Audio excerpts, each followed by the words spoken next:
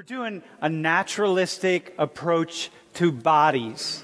What happens is that we associate positivity and negativity to certain things. Then we start judging those things.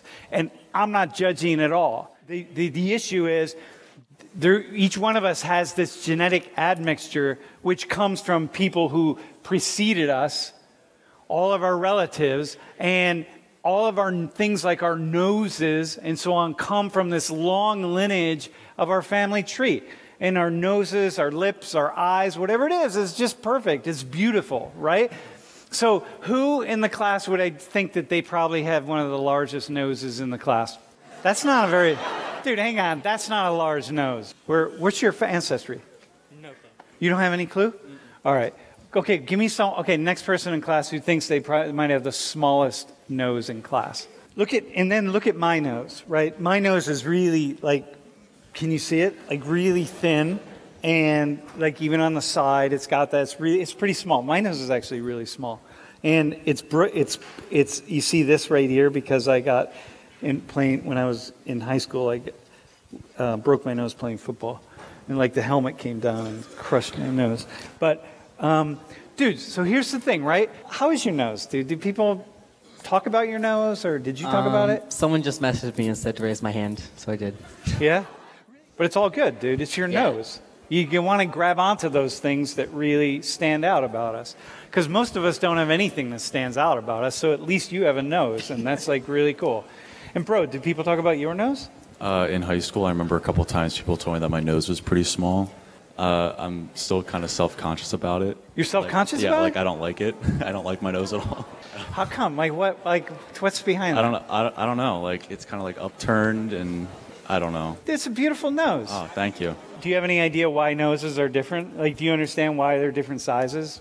I actually have no idea. Anyone have a guess? Do longer noses warm up the air more when it's going into your lungs? It would seem to be that way. Yep. So with longer noses, you have a longer nasal passage, and the longer nasal passage, especially in cold climates, in order to really get on in cold climates, like for example, last week when it was really cold, or it's going to get cold again this weekend, go outside when it gets really cold and do this.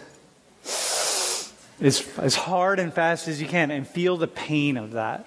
And that's not good, right? You feel it? And so you have a longer nasal passage. So if you're going to have a longer nasal passage, your nose is necessarily going to be larger, right? And then what that's doing is warming the air before it gets to the lungs, and that's a good thing. So people who grow up in arid, more humid climates are going to tend to have smaller noses. So we see like a lot of people in sub-Saharan Africa tend to not have really large noses. People in certain parts of East Asia tend not to have really large noses, whereas in Europe, right, we're going to, or in parts of the Middle East, we're going to see some really much larger noses. Do people in your family have your nose, or is it a genetic mutation of some sort? It's got to be, because like on my mom's side, she's like part Native American, and my brother has like a Native American looking nose. Like with the little hook. Yeah, absolutely, yeah. Yeah.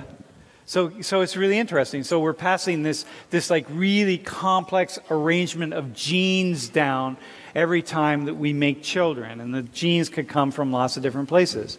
So when you look at a mirror, and what you see is really what allowed your ancestry to pass on all those genes for all those years. It's awesome. But what we do is we get caught up in things like noses and eyes and lips or whatever. So it's cool. And in certain regions of the world, when you travel, once again, as you go around, say, Europe, or you go around Africa, or you go around South America or Asia, different places, and you see particular kinds of noses. Or like in Ireland, does anybody have this? Anybody Irish in the class? There's like probably 5 different faces in Ireland that that I see all the time when I'm in Ireland, right? And one face is a nose that has its little bulbous at the end of it. It's like a little round tip at the end. Really common among the Irish. Don't see it anywhere else.